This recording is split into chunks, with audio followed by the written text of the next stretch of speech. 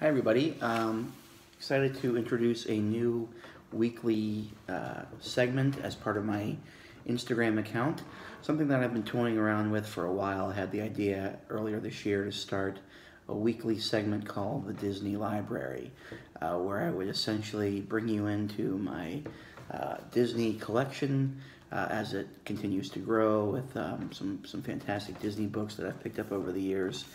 And so I figured I would actually start, and it's fitting that the first one that I'm going to talk about is this one right here.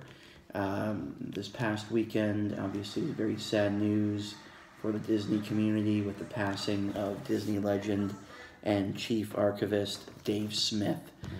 So we figured we'd start with this one. This is a book. This is the fifth edition of the Disney Encyclopedia, the most recent one that was published back in 2016. You can see how thick this is. This was actually a Christmas present that I received that year, and I have to say, I don't think it's left my nightstand in the 3 years, or 2.5 years that I've had it now.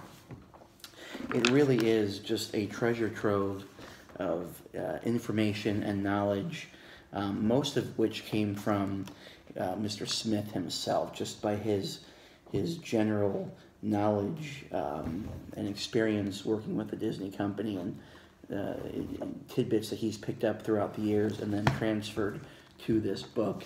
It's simply fascinating. Again, it's not the kind of book that you would read start to finish. It truly is an encyclopedia where you just browse through it every once in a while, leaf through it, anything you want to look up.